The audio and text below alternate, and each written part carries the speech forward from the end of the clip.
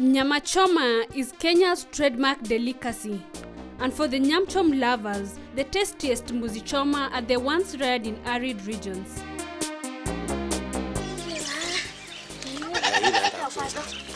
For decades, goats were reared in open fields, but in recent times, goat farmers are a lot more involved in the rearing process to ensure their goats fetch good prices at the end of the rearing period. There are many reasons why goats were among the first animals to be domesticated. In terms of evolution, goats could be separated by their dispersion area in three large groups: the European, the Asian, and the African. Apart from being a source of delicious meat, goats are also used for forest grazing and integrated an alternative production system that is useful to control weed growth and reduce fire risk. In this episode of Sheep and Goat, we travel to Kitui County, where we feature Joseph Kimanzi, a mixed farmer who was specialized in goat farming. Mimi ni mkulima wa mbuzi na tena inalima chakula kama tama, mawele, mahindi kidogo, ndegu sana tunalima zote, tunachanganya na hiyo ni chakula ya nyumbani ya kukula, na ingine tunauza, na hata mtama iko mingi na hata tunauza. Most farmers often specialize in either dairy goats or mutton goats. Kimanzi has taken a plunge into both dairy and mutton goats. If you are an aspiring goat farmer, knowledge on the various breeds can help you pick the right goat for your type of farming, whether dairy or meat. The type of goat breed is crucial to consider when you start keeping goats. Some breeds produce more milk, while others grow quickly. You can farm both types of breeds, and at the end of the day, you will be harvesting both meat and milk. Different breeds can also require different levels of care. Ukulima wa mbuzi, huyu ni mwaka wangu wa saba kama ninafunga mbuzi za maziwa na sana za ng'ombe, za nyama. Za nyama ndo inategemea, sababu ukilisha vizuri, ikipata chakula vizuri inakuwa haraka, unapeleka kwa soko. Lakini tukaja tukaungana, tukawa kikundi, ikawa sasa tunaweka mbuzi mingi, tunaenda tunachagua, alafu tunaleta, tunawalisha, tuwapatia ndawa, tunaondoa kupe na hiyo yote tumetupatia mbuzi itakuwa kwa haraka. Hii ni kupe. Kimanzi initially bred the traditional goats that are reared in Kitui region. He, however, opted to do crossbreeding to improve his herd. For livestock keepers who only have access to small amounts of land for grazing or feed production, rearing the healthiest and fittest animals that will earn the highest price possible in the marketplace is vital. One way of doing this is through selective breeding. Selective breeding involves allowing the strongest males to mate with the females. By doing so, farmers will improve the chances that the offspring will also be strong and healthy. Another way of breeding better quality animals is by crossbreeding, which involves using a male animal from a different breed. Kwanza ukulima wa mbuzi, nilijua kwamba hizi mbuzi za kwetu inakuwa ndogo, hazitoi ile quality ya juu. Sasa tukaanza kumix na breed ya kusoka kwa gala. Tunaziendea, tunachagua ile nzuri, inakaa mzuri, iko na kifua kimepana na nyuma iko na andas mzuri. Sasa hiyo tunachagua.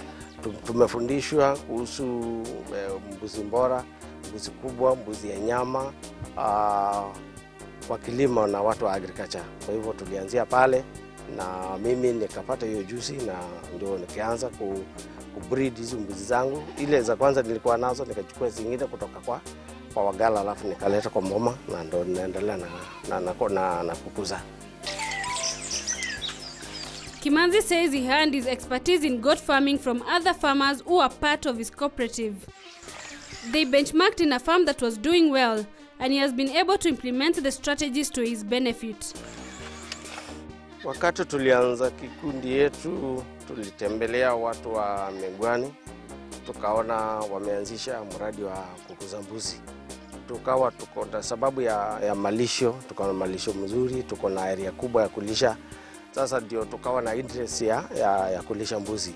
Kutoka kwa hiyo group tukaona ukichanganya mbuzi mzuri, ile ya kutoka kando na kwako unapata a very good breed, na hata mbuzi inakuwa kubwa, na hata unazalisha ile ya maziwa inakuwa mbuzi mzuri. Kwa hivyo tulipata hiyo juzi kutoka kwa wakulima wenzetu, na sisi tukaanzisha hiyo kikundi, na mimi mwenyewe kama mkulima nikaanzisha kwangu. Sababu every farmer has their own unique way of rearing. Kimanzi starts his day by checking the goats to ensure they are healthy. He then feeds them and gives them water before releasing them into the grazing fields. Ama lingine ni hapa. Goats can be reared intensively on small acreage by using supplemental feed. If using an extensive system, 2 to 10 goats per acre is a rough guide depending on the supply of grass and brush.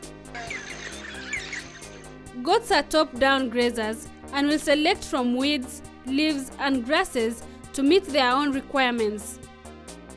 They can also help to improve marginal areas, encouraging the establishment of grassy species, and by so doing, provide low-cost environmental management. Asubuhi nikiamka, kitu ya kwanza ni kuangalia kama mbuzi zote zimelala vizuri. Kama wakati njana zikikula, kuna moja iliumia, kuna moja mguu wake iko na shida, kuna moja njisho imedungwa. Kutoka pale saa 2 hivi unafungulia, saa 1:30 unafungulia, unaanza kutembesha polepole area moja kwenda nyingine, unaenda unaizuia. Lakini ikifika saa 4 hivi kama kuna jua, jaribu uipatie maji kidogo, alafu upeleke ikuje ilale kitu kama saa 7. Saa 8 ukiondoa hivi ipeleke kwa maji, sasa ndio itakunywa mzuri. Ikikunywa kwa mara ya pili sasa itakuwa na nguvu. Sasa hata ikienda kwa malisho haitakuwa inakula sana, sababu imechanganya, na hata itakuwa ina chew the cud mzuri. Later in the afternoon, Kimanzi gives his goats water for the second time. It is especially important to water your goats regularly, especially if they are in arid regions. Kitu kama saa 8 hivi ukiondoa, wakati ukitoa mahali ilikuwa inalala, sasa unaipeleka kwa maji. Sasa ndio inakunywa maji vizuri. Na ikikunywa maji vizuri itakuwa hata ukipeleka haitakuwa inakula sana, itakuwa inatembea mzuri. Unaona hata kama inafurahia, unaizungusha, na kitu kama saa 10 hivi unaileta pale pamoja, alafu hata ukiziacha itakuja nyumbani peke yake, sababu huku tuko na area kubwa ya kulisha. Hata ukiiacha itakuja yenyewe. Kimanzi mainly depends on the bushes and grass in his rearing area for feeds. He, however, supplements with feeds he received from the Ministry of Agriculture. These include dry feeds and honey. Quality goat feed ensures quality meat or milk production. Providing adequate feed according to the demand of your goats will help them to grow faster and produce more milk or meat. Goats also convert food to quality meat or milk very fast as compared to any other animal. It is therefore important to always try and feed your goats quality food with proper nutrition and energy. Malisho, kuna ile malisho ya kawaida, kuna hii ya miti ya kawaida ya msituni, alafu kuna chakula kingine tulikuwa tumepatiwa ya mbuzi. I can't remember well the name, lakini ukipatia kwa wiki moja unaweza kuipatia mara 2. Unaweka kwa basin, alafu unaipelekea pale, inaanza kulambalamba, na hapo ni asubuhi inaanza kulambalamba. Sasa hata kama ilikuwa haijakula vizuri jana, unaona inapata appetite. Kuna ile aina ya asali, ukiwekea ile chakula, weka ile aina ya asali kidogo, na hiyo tunaipata kwa Ministry of Agriculture. Hiyo ni mzuri sana, inapatia mbuzi appetite ya kukula, na ikianza kulamba hiyo, hata kama ni maziwa na kama ni nyama itakuwa kwa haraka sana. When it comes to breeding, Kimanzi encourages farmers with traditional breeds to embrace them as they can be improved to better breeds. He highly advocates for crossbreeding with the Gala breed as it grows faster. The Gala breed is also commonly referred to as the Borana or Somali goat. The Gala goat is a perfect breed for small and large-scale farmers. Its characteristic long and tall body, typical of most meat-producing animals, is advantageous.